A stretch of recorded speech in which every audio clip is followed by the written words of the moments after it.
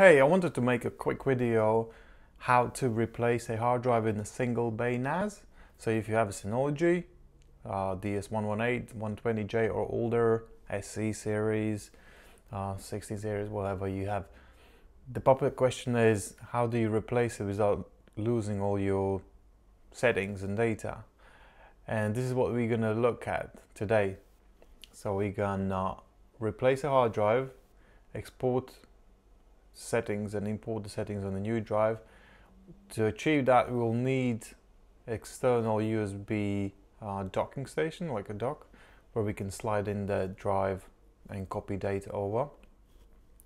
It is easy with two bays because there's usually RAID 1, so you've got a mirror of those two drives.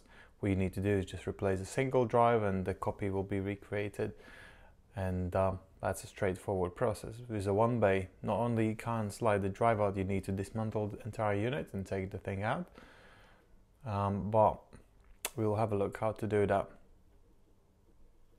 So the first thing you will need to do is go into your Synology NAS DSM, use Synology Finder or find.synology.me to find your NAS, go to Control Panel, Update and Restore, and then choose Manual Export.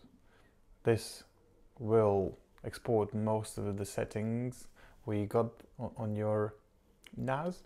So later on, when we put in the new drive, we will be able to import the settings in a very similar way. So here we are with our one bay NAS. This case is DS118, but pretty much all one bay NASs from Synology are very similar. To get to your hard drive, you'll need to unscrew the one on the top, one at the bottom, and then you'll slide the panel sideways and it will just open up. Then you will see your hard drive screwed in. You'll need to release those screws on both sides. There will be several of those. When you do that, you will need to slide in the new hard drive. Be careful with the connector. Gently slide it off. Put the new drive in. Slide it into place. And screw the screws in. Put the panel on. And then we can move on to a bit where we copy the data over from the old drive to a new drive. So once you have put the hard drive in, connected the LAN, connected the power, switched your NAS on, you will need to copy your data now from old drive to a new one, which is now inside your Synology. So to do that, you will need docking station like this. It's like USB.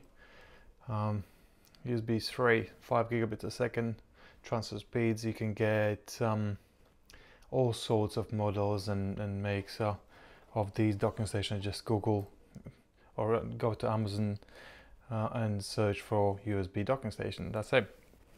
I'll add the one I have here in my hands in description. So if you're not sure which one is the right one, then you can get that one. So what you will need to do is just slide your drive in. There is a SATA connector at the bottom, and connect this from your USB to the back of your Synology, where is also a USB port. And at that point, you should be able to see your drive connected. If not, then we will need to connect it to Linux and use or Mac, and use that as a middleman between your NAS and your docking station, your old drive. So it's going to be like an adapter where you can copy data through your laptop to your old NAS. But we'll see. If you're lucky, you'll be able to do that when we connect it directly to your NAS. So now we're going to go to find.synology.com to find your NAS, because since you put the new hard drive in there, you'll need to reinitialize your NAS, set it up again. But once we set it up, we can then import those settings we saved before, and then obviously we're going to copy data from your docking station, you connect it to your NAS. So we can just go through the process.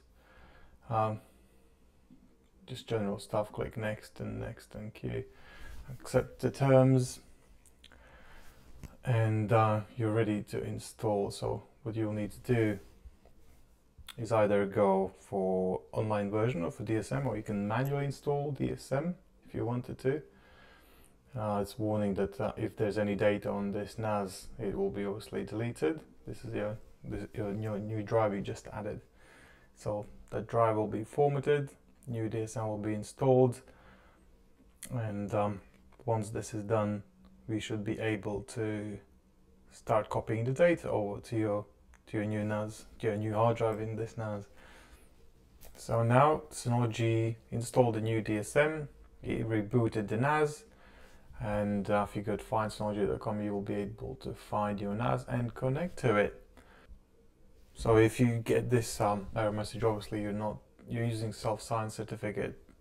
There's nothing wrong with it. It's just that not the third party has confirmed this is secure SSL connection. So what you need to do is just go advanced, proceed to this IP unsafely, which is still safely, still encrypted connection.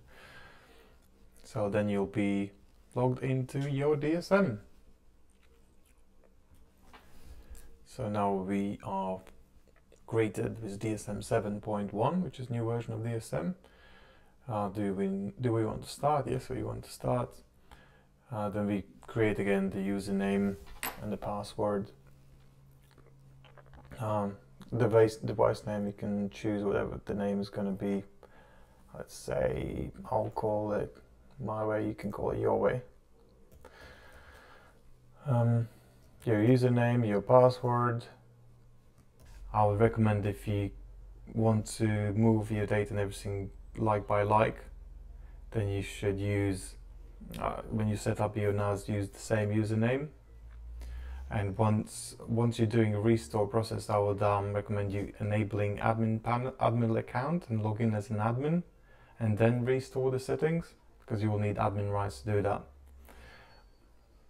So once you have set up your username and password and name of the NAS, you can also tick a box if you want it to be easily available using this web assistant, findsynology.com, in the future, which can be handy.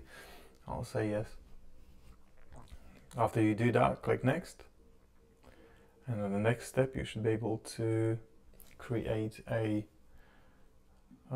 update, set up the updates. It's your choice to automate them. I would recommend them to be automated unless you run some specific website where you need to make sure that the code, the background is actually compatible with your software. So in those cases you wouldn't like PHP and things like that. But I'll go ahead, do the recommended option. You can sign in with the Synology app. Once signed, it's very handy if you want to. I will skip this step. This video is not much about how to log into your NAS safely. Skip anyway. Device analytics. If you want to share with Synology how Synology is performing, any errors, so they can improve their product, it's up to you if you want to share that or not. And there we are in the DSM. So there's no data at this point in your Synology. If you haven't connected your USB docking station already, this is going to be the right time to start doing that. So the first thing we want to do is restore our settings. That will include shared folders, usernames, and things like that. So what we need to do is go to Control Panel, go to Restore, go to Configuration and Backup. If you did have this enable automatic DSM backup before enabled, then your backups would live on Synology Cloud, so you could restore similarly like iPhone allows you, but just settings, not all files. But we did a manual export, so we go to Restore Configurations from a file, choose the file. The top one would be restoring from Synology Cloud. Choose our file, find our file where we did the backup, that's the SS file. Click Open, Next, and then it's going to ask you, do you want to restore users, user groups, shared folders, work group settings and network settings, and we're going to say yes, just do everything. If there's anything conflicting, just override those settings. So now we can head to File Station and see if the external drive is connected, and we can see USB share 1. So this is your old hard drive with all your data. You just do a simple copy, go to your File Station, shared folder here, and you can paste the data in there. If you want to dig deeper, you probably could go through all of these config folders and system folders. You could potentially import all that as well into your new drive, but then you would need to connect to this SSH level, or you could do hard drive cloning, data cloning. That could be another option, but this is a fairly simple way of copying your data over to a new drive if you have no much of IT knowledge. So simply connect, copy and paste. I hope this video was helpful. If you have any questions, you can always go to NASCompares, fill the form on the right hand side, and if the question will be interesting, we can shoot a video like this so we can help you and we can help others as well. Cheerio.